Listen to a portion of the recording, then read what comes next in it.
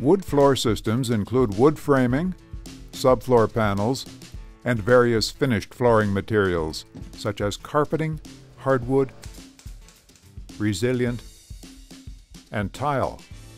This video series identifies construction techniques that minimize wood subfloor construction issues and highlight installation tips that can improve the quality of the finished flooring materials. The floor design starts by considering the finished flooring materials and the structural requirements. During the design phase, framing materials will be specified based on the building code, finished flooring materials, and the manufacturer's installation instructions. The floor design drawings and specifications are referenced throughout the construction process to ensure a good installation. The subfloor components include framing members, such as beams, joists, connectors, and fasteners, and subfloor panels.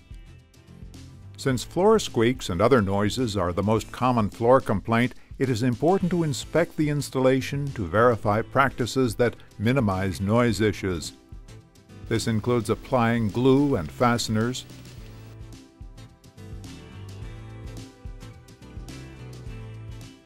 allowing the appropriate spacing between panels,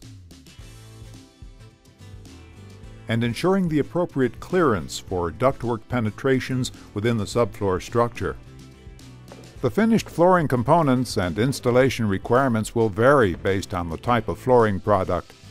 In all cases, the subfloor structure and surface must be free of any defects. This means no nail pops, buckling, damaged panels, or unclean surfaces. When installing ceramic tile or natural stone, extra attention must be paid to the subfloor wood framing design to ensure the structure is stiff enough to support the finished flooring type. When installing resilient flooring products, such as vinyl, extra attention must be paid to the subfloor and underlying surfaces, which must be smooth and free of defects. Otherwise, the finished surface will telegraph these imperfections. When installing hardwood flooring products, the moisture content of the subfloor panels and acclimation of the hardwood floor material is critical to the long-term performance of the finished floor.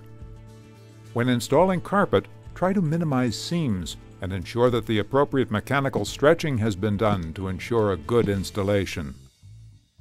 Construction practices will vary by region of the country and local building code requirements. Our instructional video demonstrates installation practices that comply with the APA Engineered Wood Construction Guide and various product manufacturing associations. Although these construction practices are generally applicable throughout the country, they may not be suitable for your project. The construction practices shown in our video series are intended to provide general guidance. You must follow specific building code requirements within your area.